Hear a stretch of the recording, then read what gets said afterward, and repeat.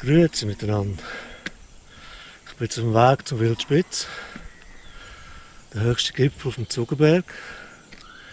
Gestartet bin ich in Goldau unten, etwa vor 3/4 Stunde. Und jetzt geht es so durch den Wald rauf. Und was einem auffällt als erstes, ist, dass da überall Felsen rumliegen. Egal wo man schaut. Im Wald, auf der Wiese, überall liegen riesige Felsen rum. Und wieso das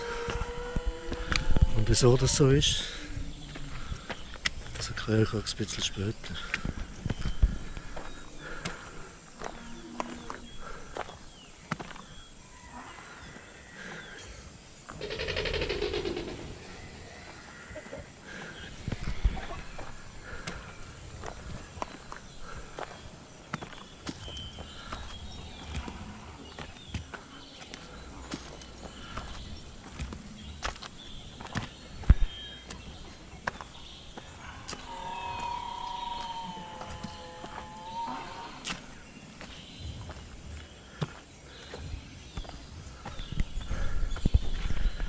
Ich bin jetzt schon fast 1,5 Stunden im Wald unterwegs. Und ich bin nicht ganz sicher, welchen Weg das ich genommen habe. Aber die Richtung stimmt, es geht rauf. Mal schauen, was da weitergeht.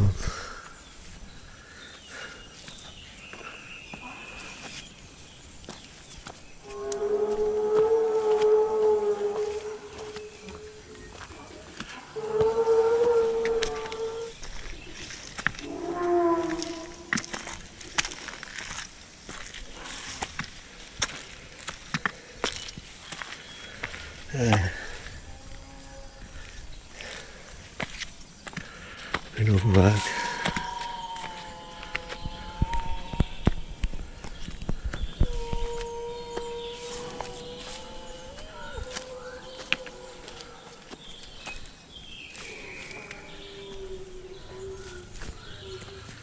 Ja, und die geheimnisvollen Zeichen, die wir überall sehen, das sind nicht Malerei aus der Steinzeit oder so.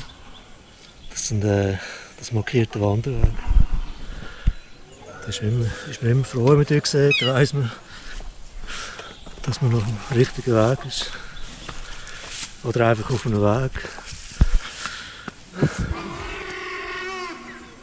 Okay, weiter.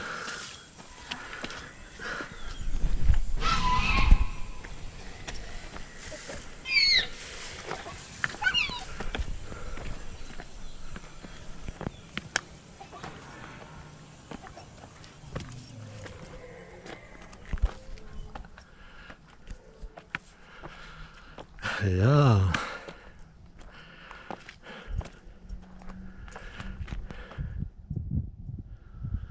Und jetzt kann ich euch erklären, wieso es überall Felsen rumliegen, wo die herkommen. Wir sind jetzt nämlich mitten im Bergsturz von Goldau. Ja, das war ein Sturz. Das passt noch gut.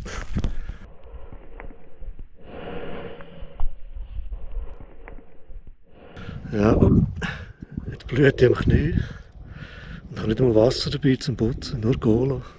Es geht auch. Eben, wir sind jetzt mitten im Bergsturz von Goldau. Also der Weg führt direkt von Goldau bis rauf zum Wild Spitz. Okay, jetzt soll ich zuerst mein Knie putzen, dann geht es weiter.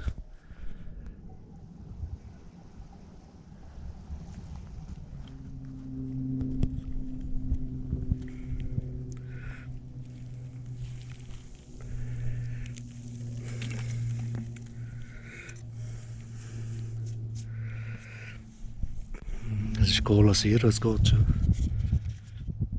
Das ist eigentlich nur Wasser.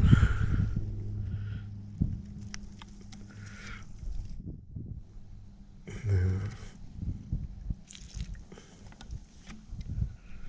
Ich tue es gerade ein bisschen desinfizieren mit der Kohlensäure.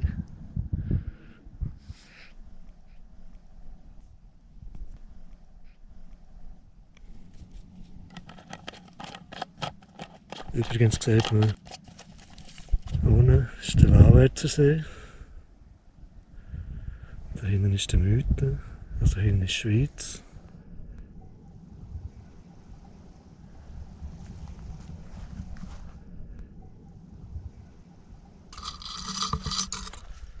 Okay, die Wunde habe ich behandelt.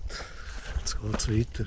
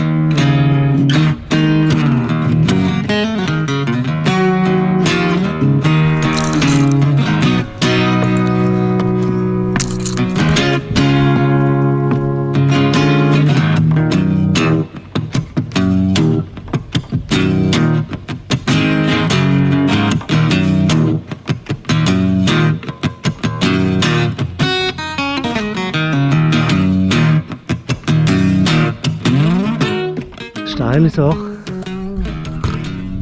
Sagen.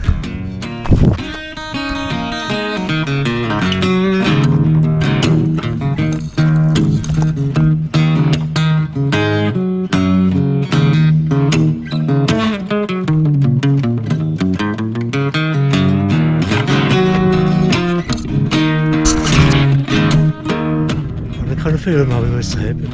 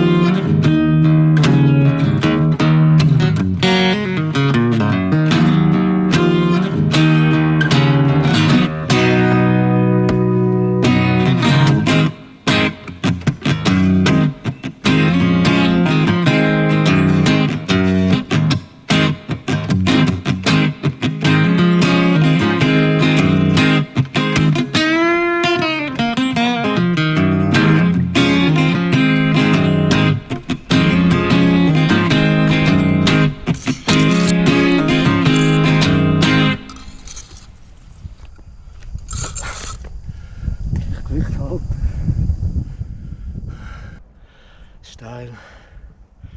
Steil. Das war eine krasse Stelle hier. So steil. Ich konnte gar nicht filmen, ich musste beide Hände haben.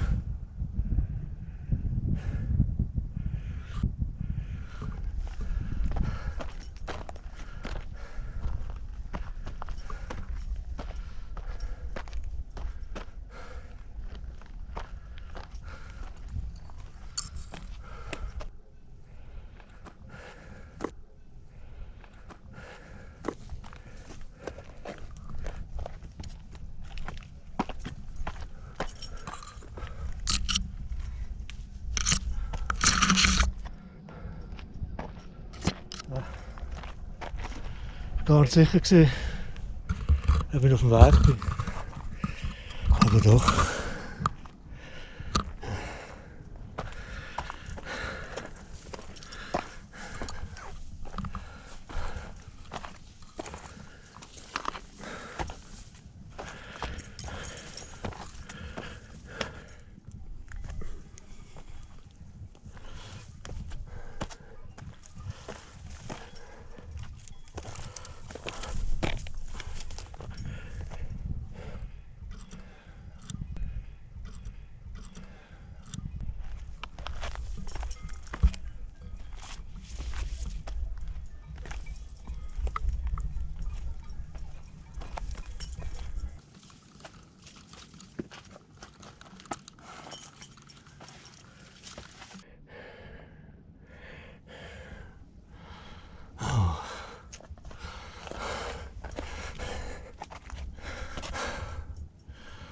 Oh, hier.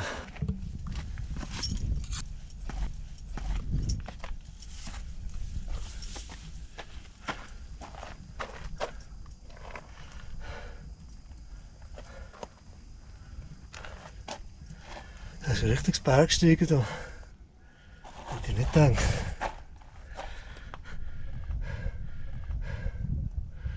Wir haben jetzt einen gemütlichen Wanderweg.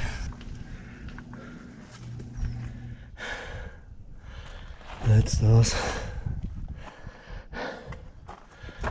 Okay.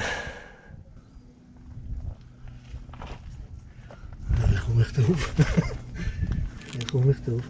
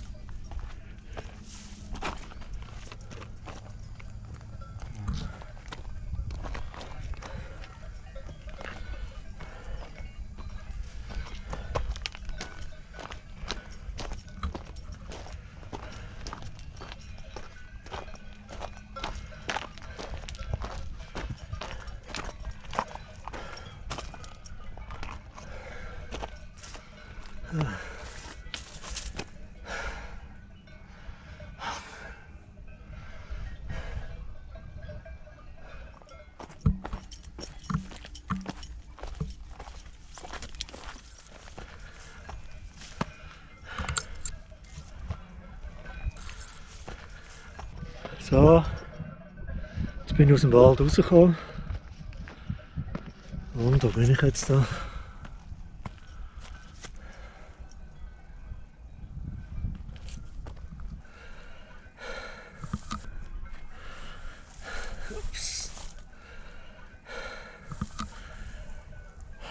Goldau, da bin ich auch. Gnipen 10 Minuten, Wildspitz, halbe Stunde.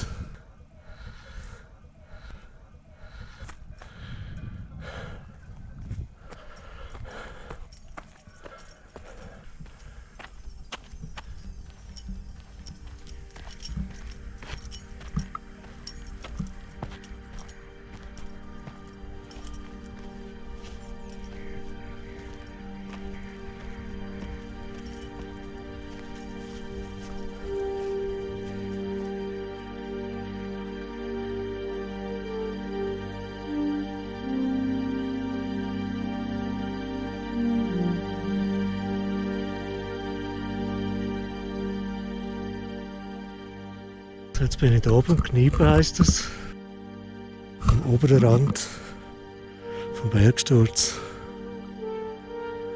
Und genau von hier ist der Berg abgerutscht vor 200 Jahren und hat ganz Goldau verschüttet.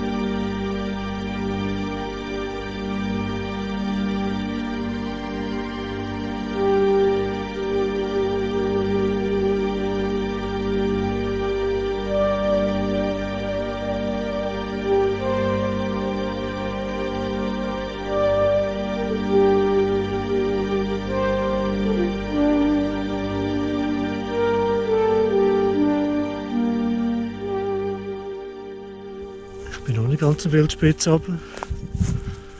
Aber ich glaube, ich mache jetzt hier meine Mittagspause. Weil zum Wild Spitz ist nicht mehr so weit. Und da ist mega Aussicht. Also das ist Goldau.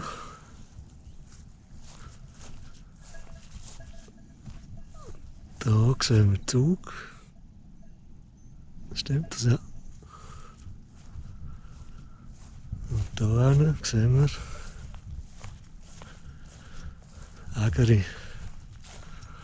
Ägerisee. Ja, da mache ich jetzt meine Mittagspause.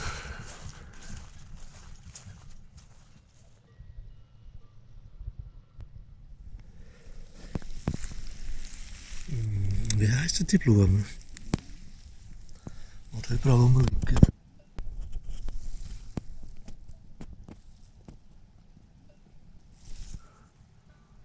Ich habe mal gewusst, wie die heissen.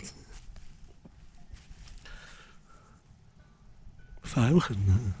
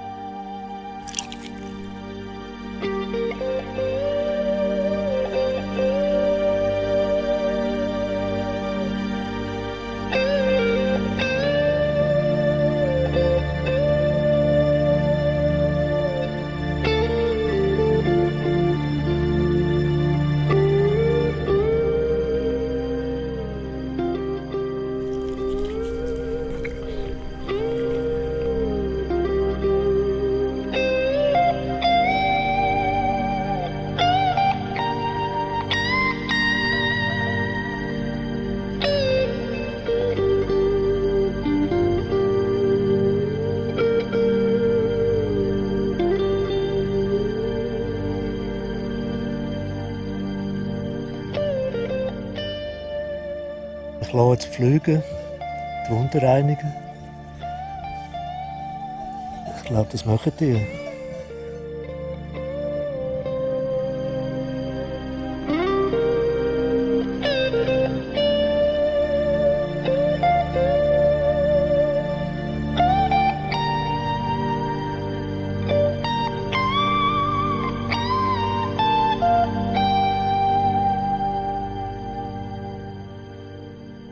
Und was ich muss sagen, der Aufstieg war anspruchsvoller, als ich gemeint habe. Man sieht es an meinen Verletzungen an. Am Knie und hier am Arm habe ich so etwas Komisches. Okay, jetzt mache ich Schläfchen, würde ich sagen.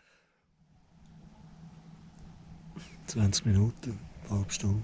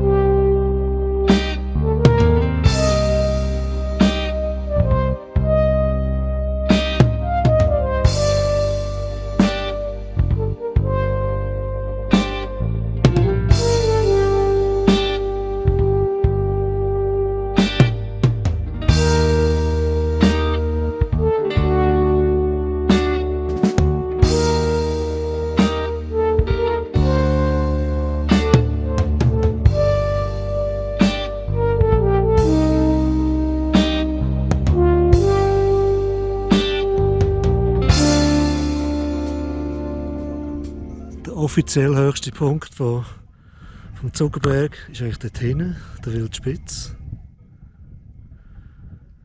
Aber mir ist das zu weit jetzt, weil ich auf der linken Seite vom Bergsturz wieder runter. Und dort, wo ich auch mein Servo gegessen habe, das ist eigentlich gerade so hoch wie der Wildspitz. Ich glaube 60 Meter höher ist der Wildspitz als der Gnipen. Ja, und das gilt, ja, oder? Also, kann man sagen. Ich will jetzt hier runter schön, dass ich nicht muss stressen. Aber Richtung Goldau. Weil wenn ich bis zum Wildspitz laufe, dann habe ich etwa eine Stunde Retour mit Pause. Und dann komme ich stressen rein, bis ich in Goldau unten bin. So, ich will ein bisschen gemütlich laufen. Das bringt das sonst nicht.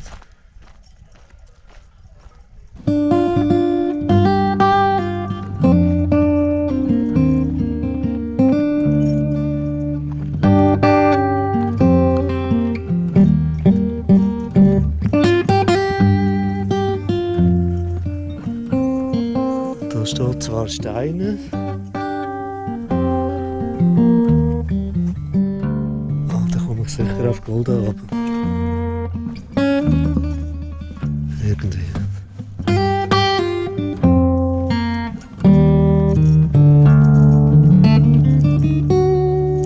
Ja, schöne Aussicht.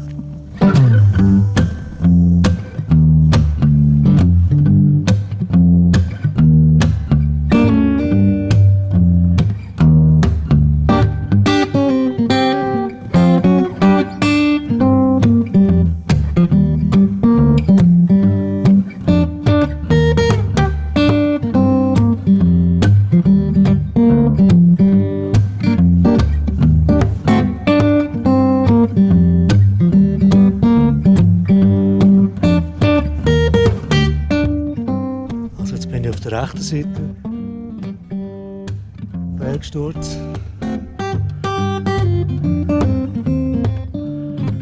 Aber man kann halt nicht randen, dann ist ein Haken dort. Es geht natürlich senkrecht runter. Aber vielleicht finde ich gleich noch eine Stelle, wo man genau schauen kann. Gerade da vorne, etwa 10 Meter weiter vorne, ist die Abbruchkante, Bergsturz. Aber da ist ein Haken. Hauptsächlich, dass das Kühe nicht das Loch drauf geht. Oder Leute wie ich. Touristen. Aber es ist unzugänglich, man kommt leider nicht dazu. Mal ein bisschen weiter schauen.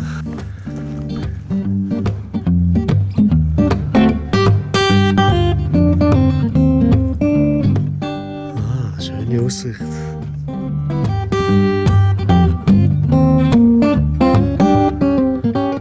Bleiben keine Wünsche offen. Wie heisst das wieder? Mitten. Gibt es ein Video von mir? Das du gerade einblenden.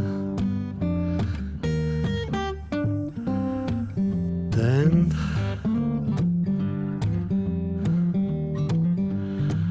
das da oben ist, glaube ich, also das, Moment. Und das ist, glaube ich, der Klingenstock. Da gibt es ein Video von mir. Einfach da drauf drücken. Und das da ist der Rigi. So sehen wir es besser. Da gibt es ein Video von mir. Drauf drücken. Also auf jedem Berg fast schon. Nein, aber es kommt noch. Da kann man, glaube ich, näher ran. Mal schauen.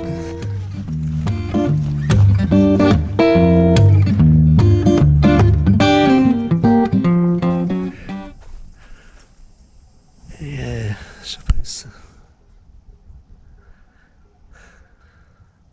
Das wäre sicher eine geile Aussicht. Wie komme ich dort führen? Das ist wirklich Stacheldraht. Das ist alles Stacheldraht. Scheiße. Wie komme ich über den Stacheldraht hin?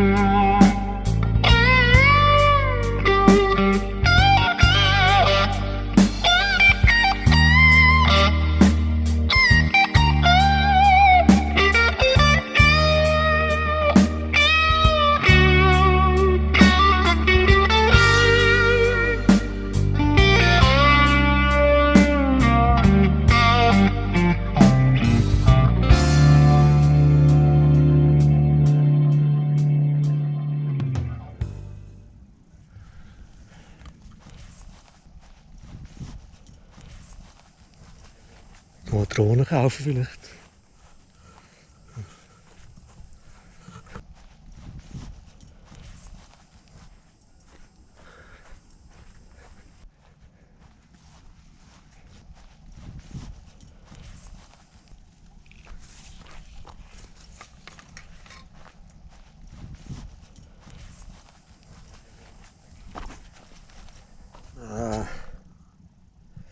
Bremse.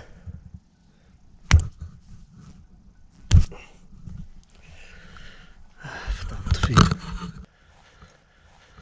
Was in anderen Ländern Moskitos sind, sind bei uns Bremse. Und haben das Blut aussaugen.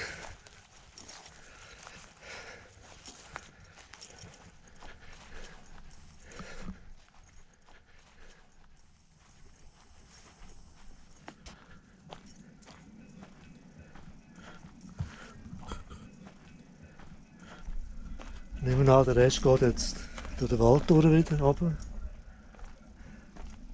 Dschungelwanderung.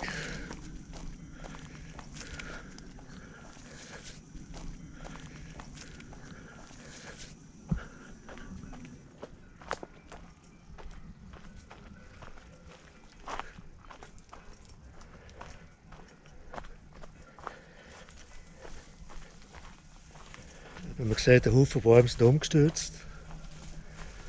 Das sind die, die direkt an der Abbruchkante wachsen. Die haben natürlich keinen Halt, weil es keine Wurzel schlagen auf einer Seite. Da kann man etwas sehen.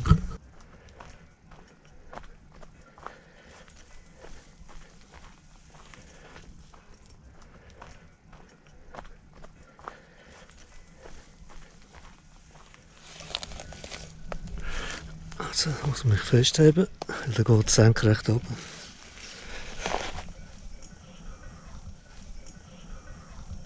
Wow.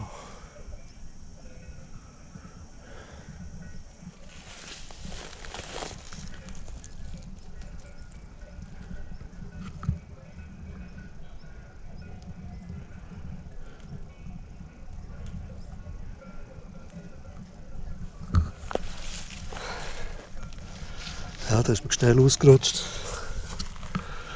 Weg ist man.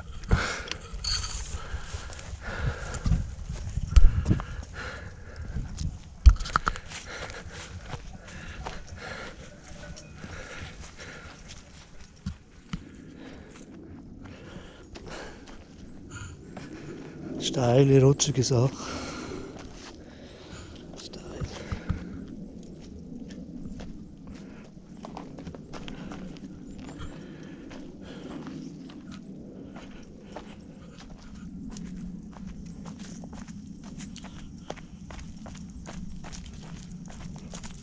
Jetzt muss ich gumpen.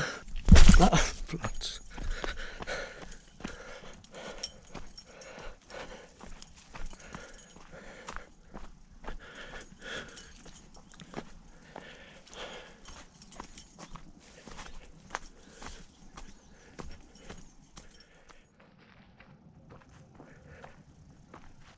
Okay, da sieht man wieder schön die Felsen vom Bergsturz.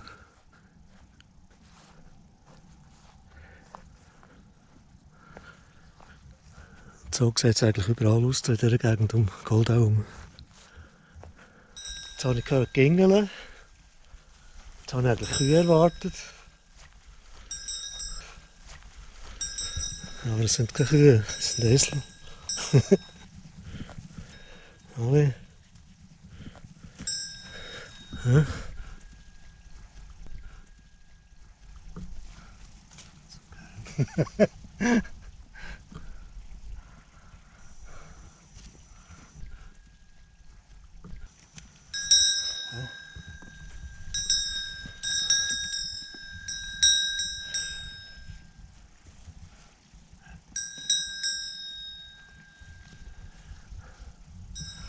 Jetzt habe ich noch nie gesehen, so eine Alp mit Esel. Esel Alp. Frissest du meinen Rucksack rein? So geil. Muss ich ein Selfie. Oh, sorry. Muss ich ein Selfie machen vorher?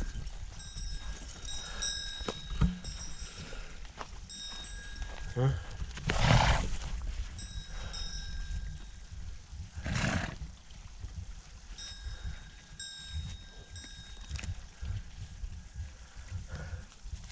Das sind Esel, oder?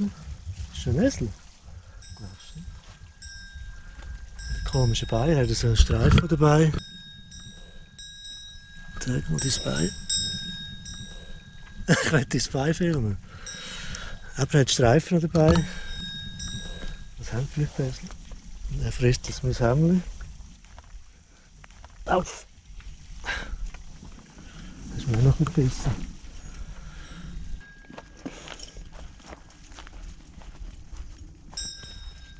Ciao zusammen. Schön euch kennenzulernen. Ja.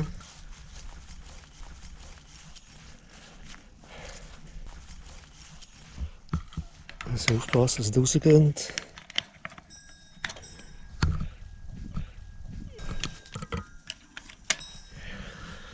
So.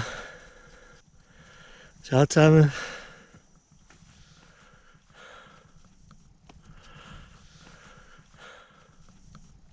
Das war die Esel Alp, meine Damen und Herren. Unerwartet.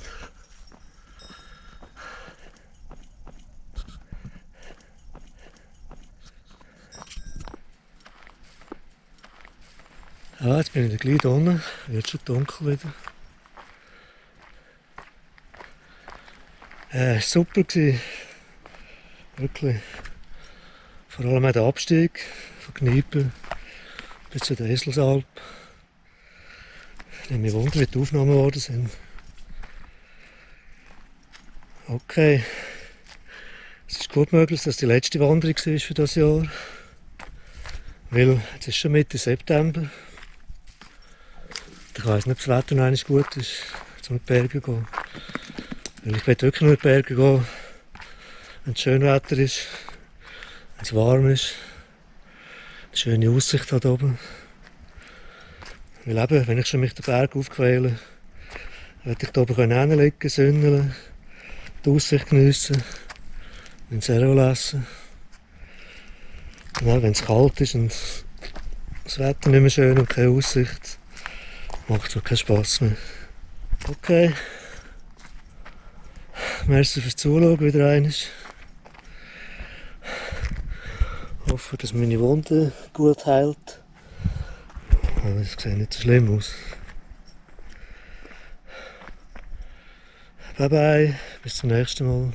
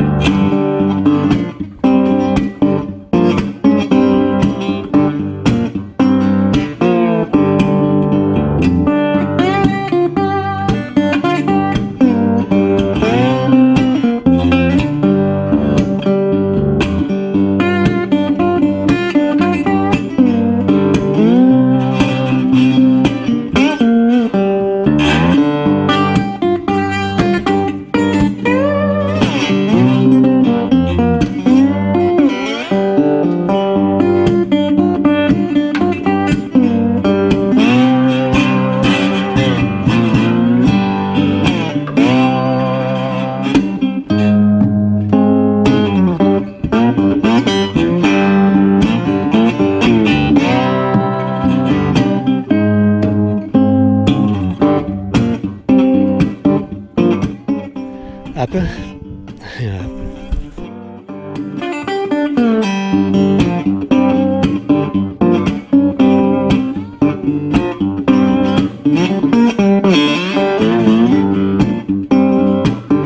Wir sind jetzt mit dem Bergsturz von Goldau.